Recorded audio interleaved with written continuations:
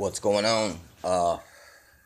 Try this again now. All right. I see the spirit of people who are raised into Catholicism, and when they grow up, they are totally against. They have no faith. They're totally against God. They actually hate religion altogether. To where it's like because of religion, they hate God. Uh, but they still have this kind of hardcore, this work ethic where you got to work your way into heaven in a way. And basically you got to have your money for tribute. And this is in the Bible. The same kind of mindset, this indoctrination. But you see these guys like Jordan Maxwell, who comes out of he confesses he's a Catholic, and that he totally doesn't believe in God, totally has unbelief, but he does believe in this Horus is Christ, this Mithra is Christ. It's all the same, uh, uh, and Apollo and all this, Ra, the sun god. It's all the same thing, but this is theosophy. This comes from a Satanist, Blavatsky. And these guys are obviously disciples of Blavatsky. So was Hitler, was a disciple of Blavatsky. You got this Michael Tsarian. He's another one who's got this kind of like, they were raised Catholic, like their spirit was broke, and now they got a grudge against Christ when they never knew of Christ, because they're the vicar of Christ has basically harmed them, and now they have a grudge against the truth of the matter. Uh, so I've seen this spirit around me. I've seen it in these men that do these. I mean, they got a lot of good information, other aspects, but it seems like their whole job is to try to discredit the Bible by teaching you the mystery religion. That's basically, you can watch the movie Zeitgeist, and it has the first section is about that Horus and Christ are the same thing, but Apollo, Mithra, the Mithras and Apollo is mentioned in Revelations 9:11 as the king, or the angel of the bottomless pit. They had a king before them, the angel of the bottomless pit, Apollyon, the destroyer, Apollo. So just like the seat of Satan's seat, Mount Pergamon, that's where Zeus's altar was at. Like Zeus is Odin, Saturn, Satan, Lucifer, Jupiter, Lucifer. You know what I'm saying? It's like, look, you can see that it's like, see the difference. The pagans basically worship the creation over the creator. You know what I'm saying? And that's what all these, like Mithra's a sun god, Ra's a sun god. They're worshiping the sun itself in the sky. And it's mentioned in the Bible that this isn't what we're supposed to worship. Abraham, because Abraham himself said the sun must be God, and he was like, no, because at night the sun went away, and then the moon came out and the stars, and he goes, well, then these must be God. But no, they didn't last forever. And he's like, well, whoever created all this is the God. You know what I'm saying? Is God. So these guys come out and they're trying to give you this alternate interpretation of all things, which that's the true interpretation of what the Catholics, where they grew up, worshipped. And was it a Jesuit branch of the Catholics? Look, it says if the Christ say he's in a cave, he is not there. Don't believe them. If they say he's out in the desert, don't believe them. Who is out in the desert in the cave? That got a, whether if this revelation come by angel or man or spirit or power, principality, whatever, believe it not. You got the founder of the Jesuits went in a cave and he got a vision from an angel, he said. Mohammed did the same thing. You know what I'm saying? I'm seeing the real overlay now. And the thing about it is, I always wondered why the Indians were so anti-Christ and how they just hate the Bible. They really disdain it. And they don't really know it themselves. They don't really know. They're ignorant. I see so many ignorant, like, natives, man, and it's sad to me that uh, it's all there for you to find out and seek out now. But when your parents and your grandparents were put in them Catholic schools like Jordan Maxwell and Michael Tsarian that are blatantly antichrist and just really mad at God. And I know why, because I've had a few people, where they had maybe their parents were raped by the freaking Catholic priests. Maybe they themselves were raped. You know what I'm saying? And now I look at the Indians and I understand why they hate the God that they were taught by, in captivity in a boarding school in a freaking concentration camp. I mean, and look, Hitler loved the American Indian extermination policy. He loved it. He modeled the freaking concentration camps in Germany after it. You know what I'm saying? Yeah.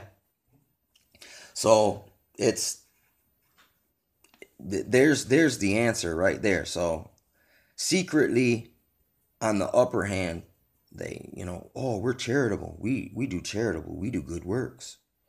You know what I'm saying? We tithe. You know what I'm saying? To the Vicar of Christ. And it's like, see, since these people grew up on the inside, they know it's a fraud. So like a person like me, I'm trying to reach out. They believe I'm like those people. You know what I'm saying? That abuse their position. And that's the way the devil is really, what's the word?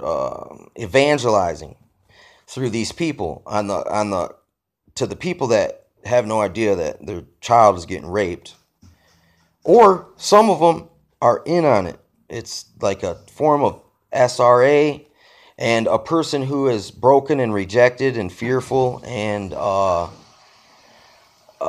these things that comes with the territory of being taken advantage of as a child when you're innocent stolen.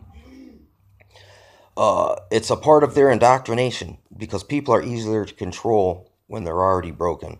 You know what I'm saying? Especially when you can be their pimp and step in and you can threaten them with the hellfire and brimstone. But then also on the flip side, after you can offer them hope and salvation just for a small fee of gold and silver. You know what I'm saying? And a little bit of allegiance.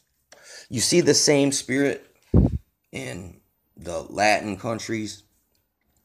They don't never talk about Jesus, but they're always throwing up the Mary. You know what I'm saying? This also comes from the Catholic Church.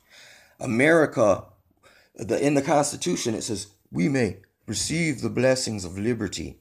That's the Virgin Mary. That's the Queen of Heaven, and it's a secret doctrine. They teach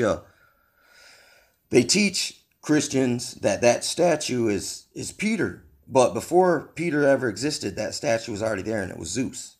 It's like the Black Madonna, the White Madonna. These things existed before Christ. When the Africans would come, they would pull out the Black Madonna idol and be like, yeah, you're tithing to this. When the Caucasian types came into the same church, they'd pull out the white idol. You know what I'm saying? And yeah, this is your God. And then Nimrod, her husband, was green, actually, but when the blacks would come to pay tithes or whatever, a pilgrimage to Mecca or whatever they were doing, they would put out the black statue, but when the lighter skins, they would change the idol into a black one. Like you can even see there was a Templar church in England where they hooked up this little pump and little divots in the eyes of a statue of Christ, or its head would go like this. There was a guy in the back ventriloquisting the idol of Christ on a statue, and if a person came in and they didn't pay tithes, he'd kneel at the altar and the statue would go. And then he was, I better pay my tithes. But look, if it was an official from that was in on the O'Connor job, it would go. And then everyone would see that he was accepted by the idol. I'm just saying, there's full of these kind of trickery, and they do it even now with their sacred religious artifacts. There's like 84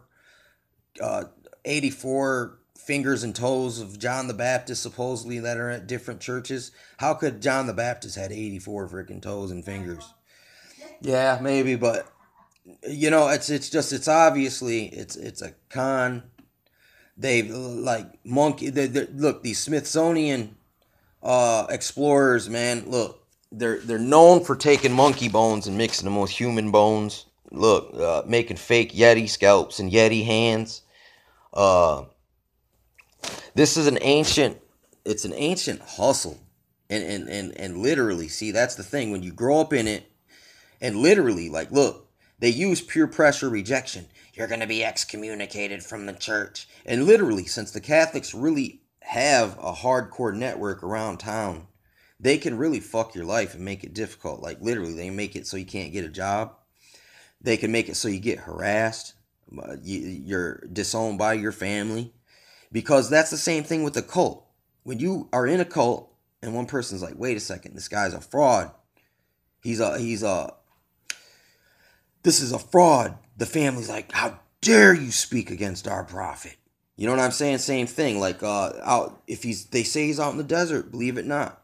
I mean, the Mormons, they got a lot of weird beliefs like this, and look, it's another sect of Jesuits. There's Jesuit ties with Mormonism, with 7 Days Adventist, with Jehovah's Witness. They're all spin-offs, man, of it's like they're spin-offs, and people they cherry pick it in such a way to profit. That's why it says, it's like, watch out, they'll make merchandise of you. They'll devour the houses of widows, stuff like that. These are people who are getting money from people. So look, if I speak to you or whatever and say whatever I say to you and I don't ask for nothing, how can I devour your household? Or if I'm not trying to be your leader, how am I trying to take anything away if all I'm trying to do is speak on it, speak to you? That's it. You can take it or leave it. But these guys try to coerce. There's coercion tactics.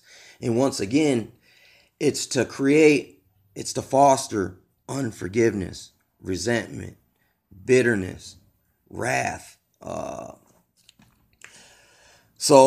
And it's working, and it has worked, because look, not so many people are ignorant of how this works. I understand why there's so much hostility towards the white man's God, as the Indians used to call it, because it was the Catholics that were the ones that were trying to convert them, and they're known for going to all kinds of countries, dude, and literally like brainwashing, starting their own Jim Jones type camps.